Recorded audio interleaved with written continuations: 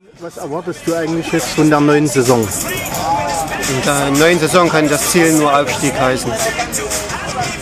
Was hältst du von den Neuzugängen von RB Leipzig? Die Neuzugänge konnten eigentlich bis jetzt im ersten Testspiel alle überzeugen. Auf den Torhüterpositionen, ob man sich da wirklich verstärkt hat, ist fraglich. Aha.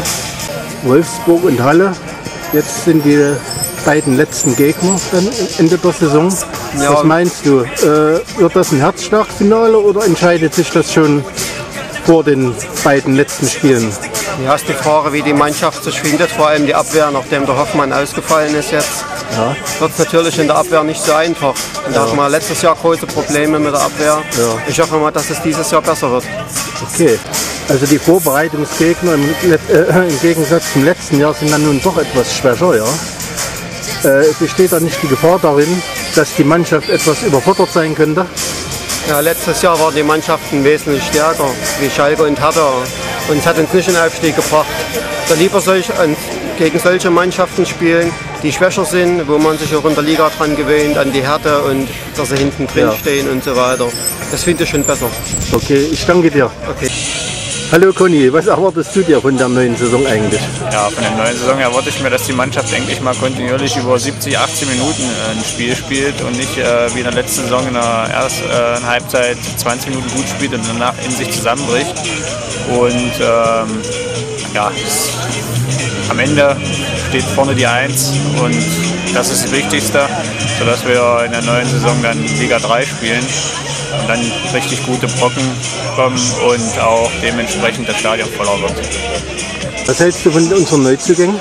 Ja, also Lagerblom, Röttger, Eidlinger, Kotschin kenne ich aus Österreich, das sind schon gute Zugänge.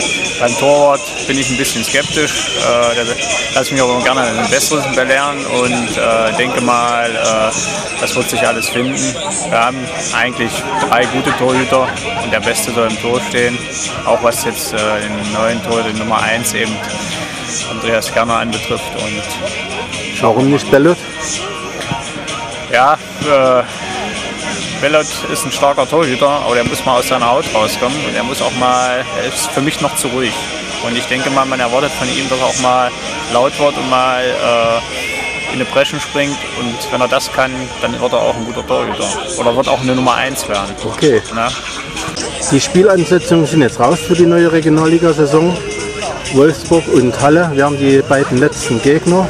Erwartest du ein Herzschlagfinale oder denkst du, dass wir das im Vorfeld eventuell schon erledigen? Ich denke schon mal, dass es im Vorfeld erledigt ist, dass man zum letzten Heimspiel gegen Wolfsburg, dass man da, denke ich mal, 4, 5 Punkte Vorsprung hat. Das ist so meine Prognose und beruhigt in dieses Spiel gehen kann. Zum Abschluss der Saison noch einen schönen Heimsieg und dann ganz locker nach Halle fahren kann, die Saison abschließen kann und dann schauen kann, was die 3. Liga bringt. Okay. Also die Gegner jetzt in der Vorbereitung sind ja nun doch etwas schwächer als die in der letzten Saison. Besteht da eventuell die Gefahr darin, dass die Mannschaft unterfordert sein könnte? Das würde ich mal noch nicht sagen, weil in der letzten Saison waren es starke Gegner. Sie haben einen starken Eindruck hinterlassen, aber wir wissen ja, die Saison hat dann begonnen mit Unentschieden. Das war natürlich nicht der optimale Start. Ich denke mal, das ist jetzt eine gute Konstellation. Der Gegner heute ist ein anderes Kaliber. Das ist auch mal gut so, dass ein starker Gegner dabei ist. Wie sich die anderen zeigen werden, weiß man nicht. Ich vermute, dass das Spiel zum Beispiel gegen Kapfenberg in der Vorbereitung, dass einige von der ersten Mannschaft von Kapfenberg dabei sein werden in Wildon. Das wird vielleicht noch mal was sein. Die anderen sehe ich jetzt nicht so als starken Gegner ein. Das ist für mich, ich denke mal, das ist so ausgewählt worden, dass wir einen Spielfluss reinkriegen, dass wir uns nicht voll ausgeben gegen stärkere Gegner, sondern dass wir einfach die Mannschaft finden, die uns, oder die Stammmannschaft, die uns in der Saison dann eigentlich in den oberen Plätzen, also Platz 1, das ist ja ein Minimum, ja, dass die uns dann da hinbringt. Und das ist der Sinn der Sache. Ich kenne die österreichische Liga und ich weiß, wie Peter Pakovic in Wien gearbeitet hat und das war eigentlich auch so. Die haben auch teilweise gar nicht gegen starke Gegner in der Vorbereitung gespielt, aber sie waren dann zum richtigen Zeitpunkt fit. Okay, dein Spieltipp heute? Also ich tippe auf ein 2-2. Okay, danke.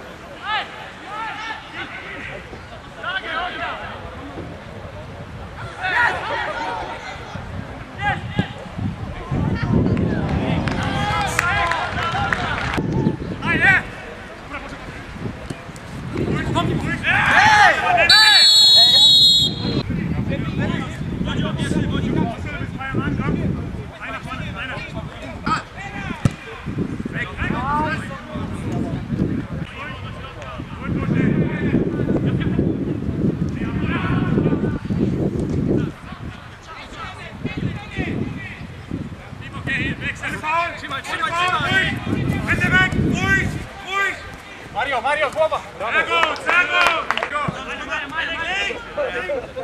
Direkt rechts! Stoppen! Javier!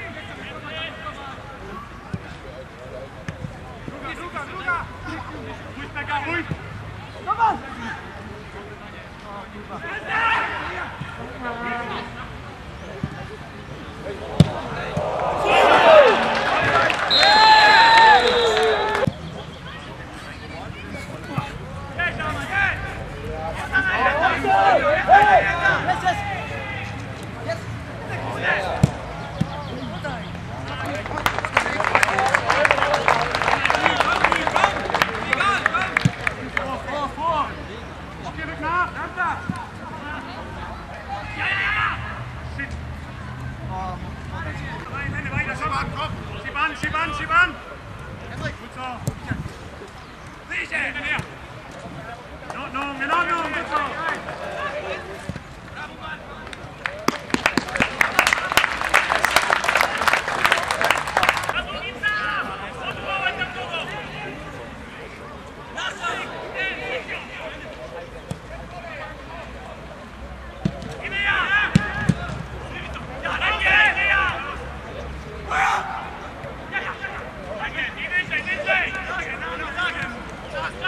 Lauf durch!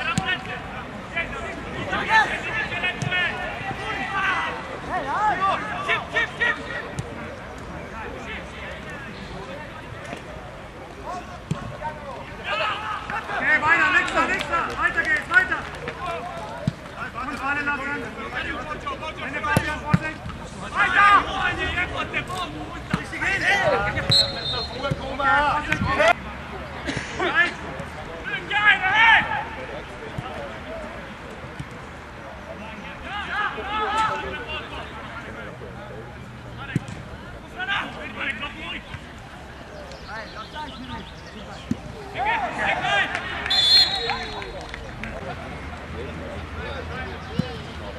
Absichern!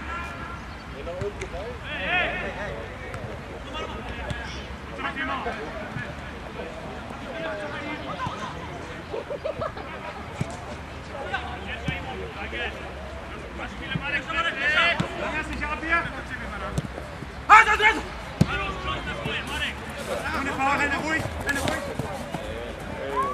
Foul, Hände! Raus! Links! So, da im Zentrum! Alle Mühe, lang! Hinterher! Und so lange! Hinterher! Weiter, Buschi! Buschi, gib Druck! Komm, super!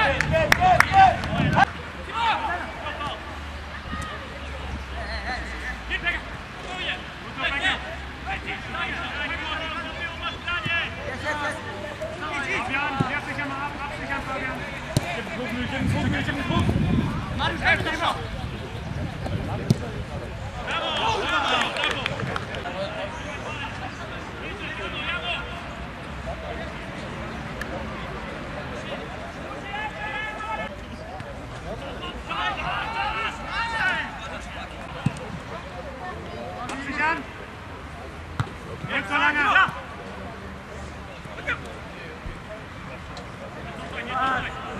Weiter!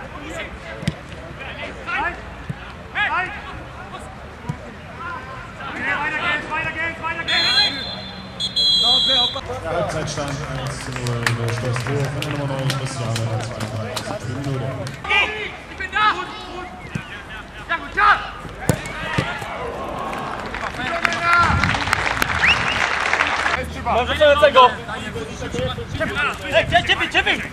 Chippi!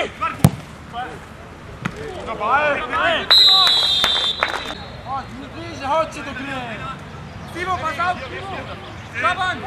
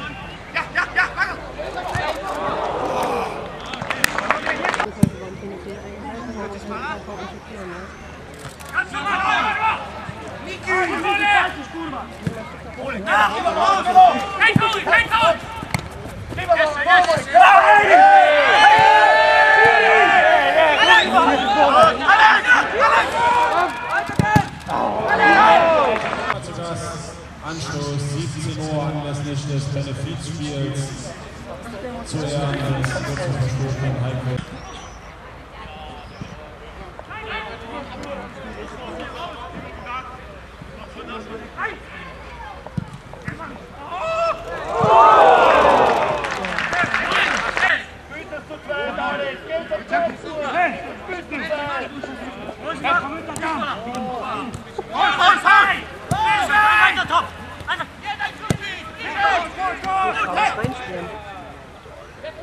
Ja.